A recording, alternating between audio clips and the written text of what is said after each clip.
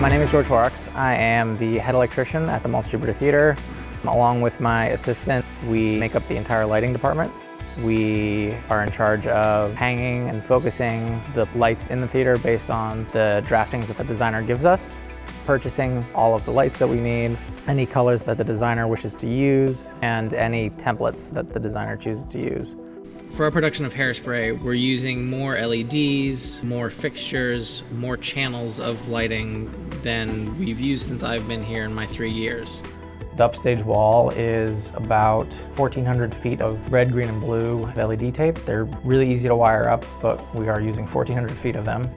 With the technology that we're using in Hairspray, it definitely promises to be a sight to behold, an assault on the senses, something to enjoy watching and something to think about once you've left the theater.